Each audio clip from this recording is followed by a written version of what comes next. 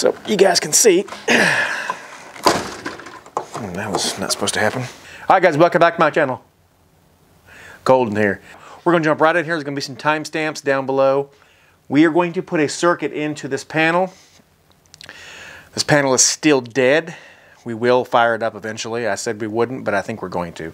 I want to talk just a little bit about a couple of questions that have come up. I want to take the time and tell you about this breaker and this bus bar. Now, this is completely dead. It's off. I mean, here is the end of the wire, just so somebody say, oh, well, you know, there's the wire.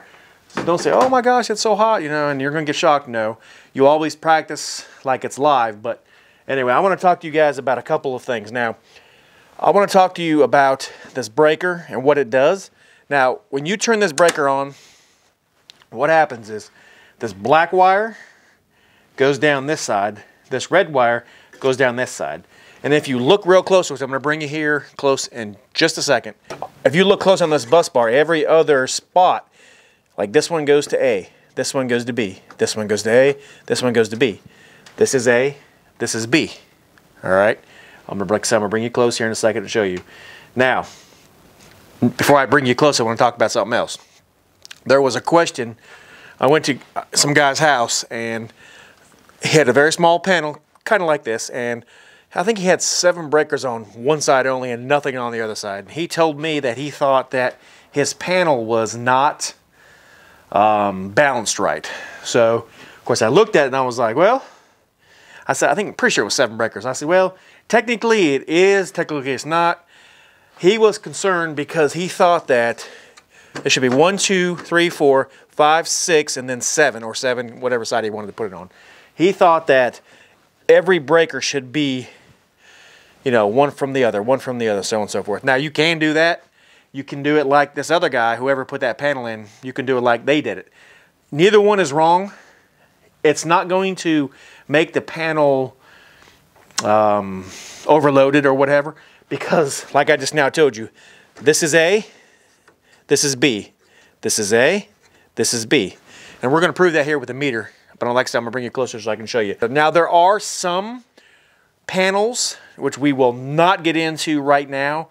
That's for more advanced people, people that are in commercial buildings and 3-phase panels and such, where you definitely need to keep them, you know, ABC, and not, you know, A and A. Because if you're sharing neutrals, that's where you get in trouble. However, with Romex, typically you're not sharing a neutral.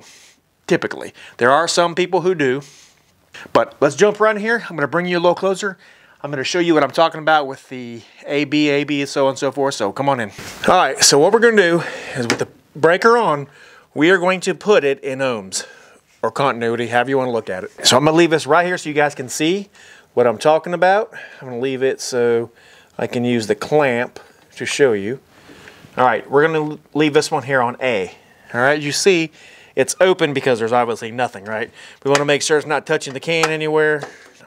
All right, so with on A, what we're going to do, so it's on A, so we're going to look here and see. All right, so we know that this one is A, that one is not. That's B.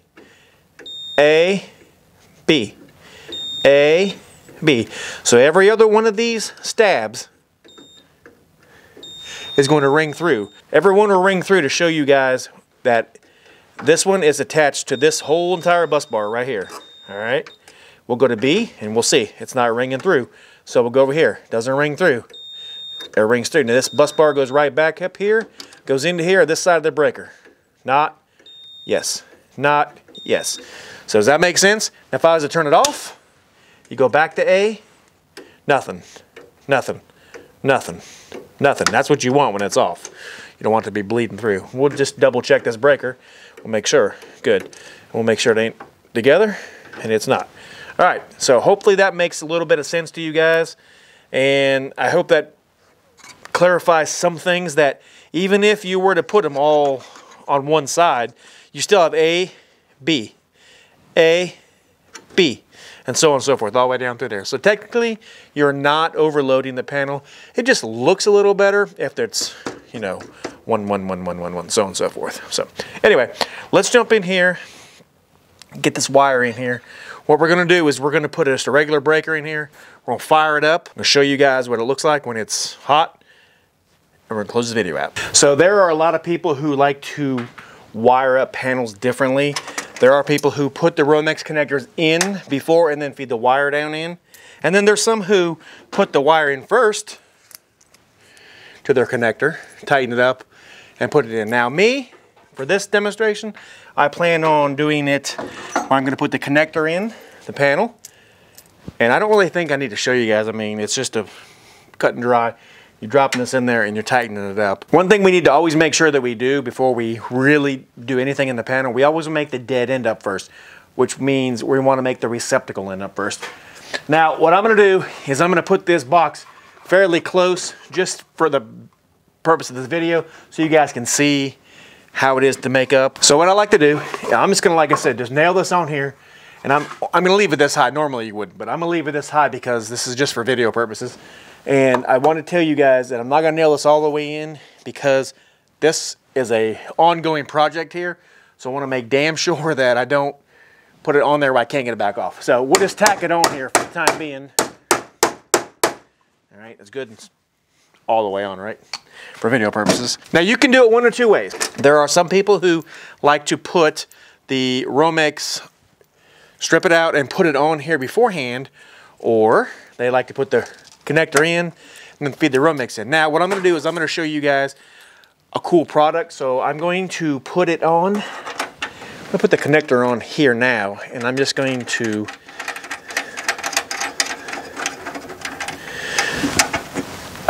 now we're going to tighten that up later. All right, we'll put this in here.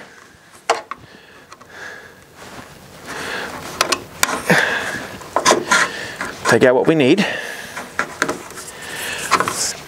Quick code question. How much wire do you need sticking out of your box?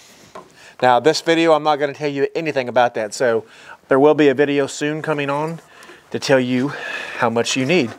But for this video, I want you to think about it. Leave it in the comment below. We'll have a discussion about it. How much wire do you need sticking out of your box? Don't say how much I have. How many inches is it? All right, we're going to tighten this up. All right, we're going to go ahead and strip this out now. Now, here is the cool product that I have. You guys are going to be pretty amazed. These are angled romex strippers. I've got straight ones and I've got angled ones. These angled ones are perfect for the box. Like I said, there are people who like to strip wire before they put them in a box in the panel. I don't give a crap. I'll do either one, but for this video, I am going to use these inside the box. Now, I'll show you in a demonstration here in just a second how these things work. I'll have a piece of wire here just in a second to show you. All right. All right, I really didn't see any purpose of me showing you how to put a receptacle on. If you guys need to know how to do that, I have a video, check up in the corner or down there in the description. Now, let me show you how these things work. So basically, you see there's a cutter on here. Right where my finger is. What happens, the romex goes in there. Now these are wore out a little bit, but still, even the new ones, I think you still have to roll them just a little bit. What you do is you stick it in here like so. So you put them in there, as you can see.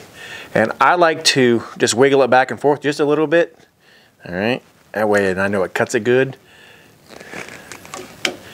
And then you just break it, bend it, whatever. It comes right off. Now what we're going to do is we're going to save this piece right here because we're going to call this a living room circuit. So let me go ahead and strip the rest of this out and see if it'll come off. It's pretty cold in here, so we'll see. Oh yeah, beautiful. All right. So the same thing goes for a panel that it does a receptacle, guys.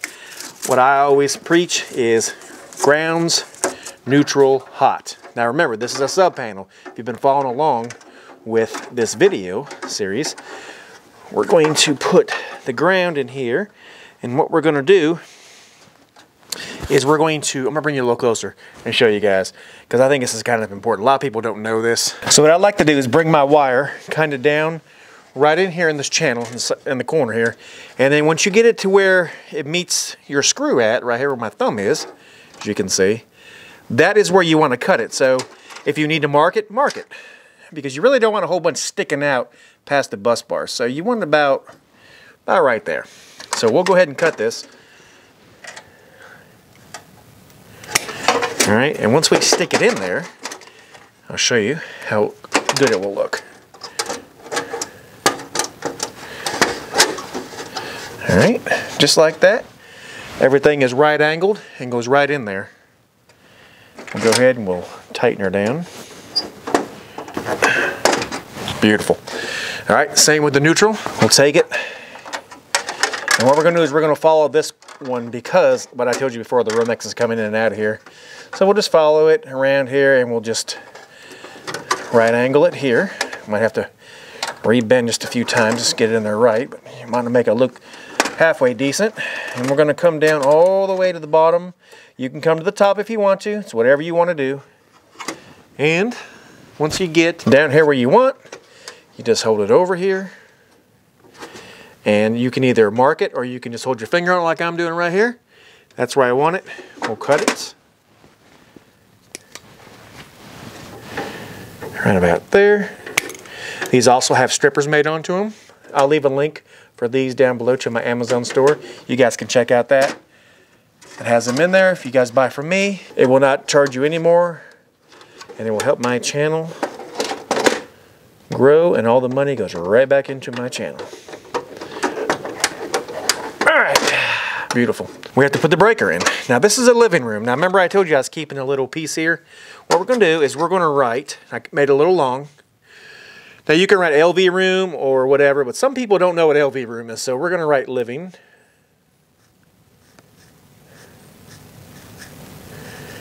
Room.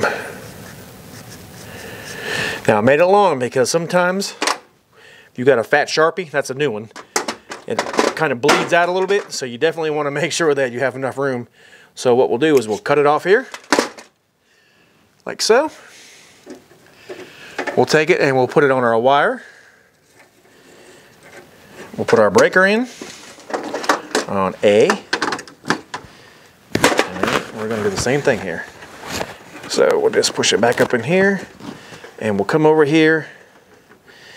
And now what we'll do here on this breaker, as you can see on this breaker, it will go no further than where my fingernail is. So what I like to do is when I take the wire, I like to put it, like if it's over here, I know that I have to cut it right there. Does that make sense? So if it was right here, I'd have to put my fingernail right there. I would cut it right there and it would go perfectly into the breaker. Now you can leave the breakers out and put the wire under the breaker if you want to. I'm not going to because I want to show you what I was talking about. Now, what we'll do is you see right here, I'm going to cut it right there. And that should go perfectly into the breaker. So we'll see.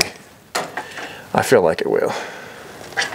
Now, if you don't know how far to strip this, I've done enough of these, so I feel like I'm pretty good. So let's see. But on the breaker, there's a strip gauge. Let's see if I'm close. Bud, I don't know if you can tell or not, but that is DBA. You know what that stands for? Dead balls accurate. So, lucky guess, right? There was no hidden editing on that one.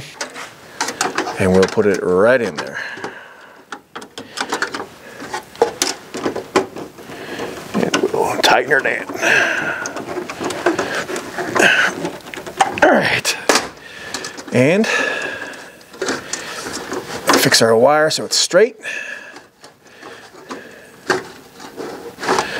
And there you go. Living room. That's all there is to it. Now we're not going to fire this up today. We will fire it up on another video because I'm going to add another breaker on another video. We're going to add a GFI breaker, and we're also going to add an arc fault breaker. And I'm going to show you how they work. So definitely, guys, stick around. Remember this little seam here because, you know, you're going to see it again. All right, now I have a question for you guys. Do you see any code violations here? Look at the receptacle. Look at the breaker. See anything? So if you do, Definitely drop down in the description. Let me know. Just so you guys know, I would never try to steer you wrong. So chances of there being one here are about slim to none. But if you do see one, let me know. Also, let me know what you think about how far the wire has to be out of your box. And if you guys know the code where that is in the code book, if you drop it down in the description, you guys will be the winner. All right, guys, I'm going to end it right here. Remember, next video will be GFI breaker and then arc fault breaker. Guys, if you like what you see here, like and subscribe. God bless, and we will see you on the next one. Have a great day.